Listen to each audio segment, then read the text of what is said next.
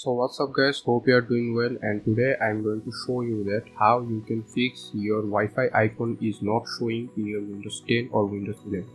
Let me show you. Here you can see that my Wi-Fi icon is not appearing, saying no internet access, no connection available. So I will show you exactly how you can fix this problem. So at first just go to your settings, and then after going to your settings, then scroll down and go to troubleshoot. And here you need to click on other troubleshooters. Okay, just click here. Now here you need to click on network and internet, click on run, and here it is saying that the Wi-Fi network adapter is disabled, so we need to enable the Wi-Fi network adapter. Okay, so this is how we will fix this issue. Okay, let's close this window for now, and let's go to network and internet.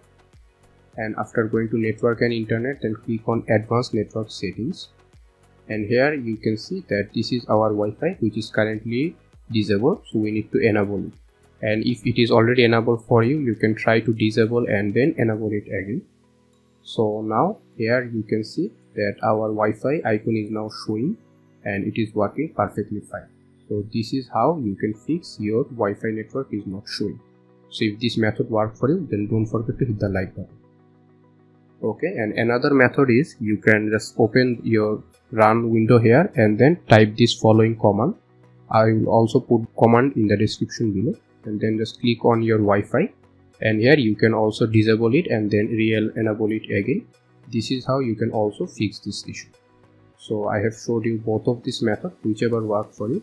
Don't forget to hit the like button, and also let me know that in the comment section below that if it works for you or not. And please subscribe to my channel and hit the bell icon for more future videos like this. So I'm Mash from techmash, and I am signing out.